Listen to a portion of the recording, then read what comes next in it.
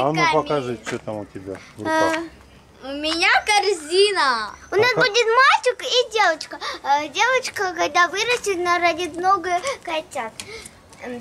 У нас они крошечные будут, а потом вырастут. Просто девочка у нас одна. Мы речь вели про беленьких. Ну вот они белые с таким вот окрасом, вискас называются. Мы поняли, что этих котят нашли не для нас, и мы поехали искать в другое место. Наступила ночь. Сейчас. Ой, какие мы колесие. Ой, какие мы. А это девочка? Девочка. Ой, схватилась за пеленочку. Подожди. Ну что? Тут компот. Пушистик. Ой, Кися, садись. Лера, что ты? Лера, расскажи. Это Кися. Ну, имя мы еще не придумали, да? Дай. Ну, а понятно, что Она оно цепляться пушинка. будет. Цепляться будет, потому что они же... А может, она... Это нам 2 месяца сегодня, да? Привет. Так Не это... бойся. Аня. Всем привет! Привет! У нас сегодня такое счастье. В нашем доме появился... Новый член семьи. Сейчас мы проверим. И кто это у нас? Так, Посмотрим. не надо вот это еще Ну отщелкнуть. давай, проверим. Щелочки так. Все проверяем до щелочков. Всё, Подождите, всё, тут всё. уже, наверное, не надо. Вот здесь, да. Открываем наш Сейчас, подожди. ванила. Смотрите, какой сюсик-пусик.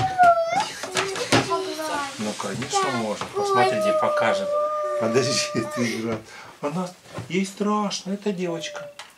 Девочка, У нас привет, появилась как дела? девочка. Такая вот Так, англичанка. котиком будем играть? Можно сказать, британка.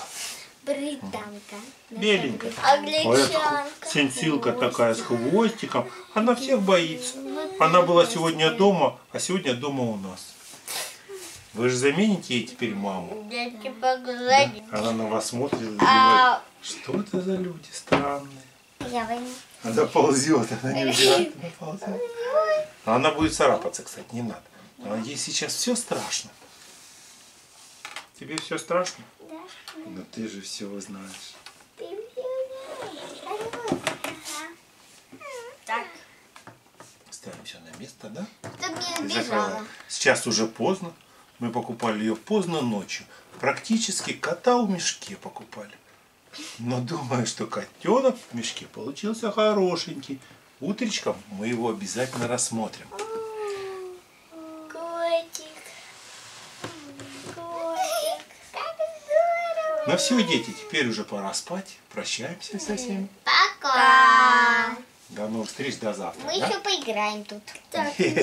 Мы сейчас пойдем спать. Нет, отдай. Она уцепилась в подушку и никого не отпустит. К нашим подписчикам есть Глеб и Вера. Очень важный вопрос. Как мы назовем эту девочку? Друзья. У нас есть предположение. По цвету она белая, значит, я хочу ее назвать Пушинка. Пусик. Да, зайдет. Пусик, а вы как считаете? Вот такой комочек счастья. Ой, ты Как эту девочку назвать? Посмотрите, как же ее назвать? Сейчас, подождите. Хвостик мы поджали.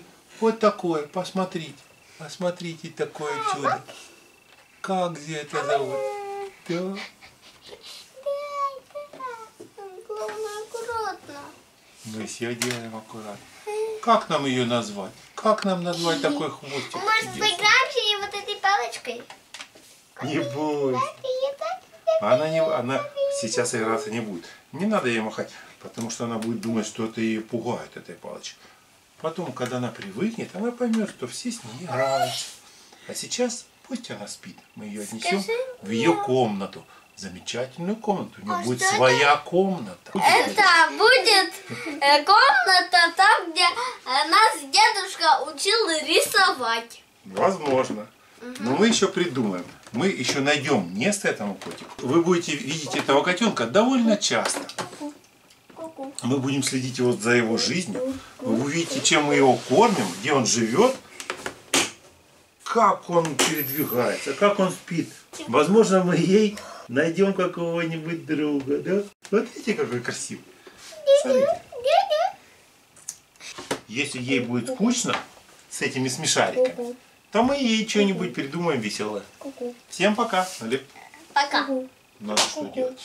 Подписывайтесь на канал. До новых встреч. Пока-пока. И нажимайте на лайк. И нажимайте на колокольчик, чтобы не пропустить новые видео. Всем пока-пока. До новых встреч. Ой, я стою белую цену. Всем пока.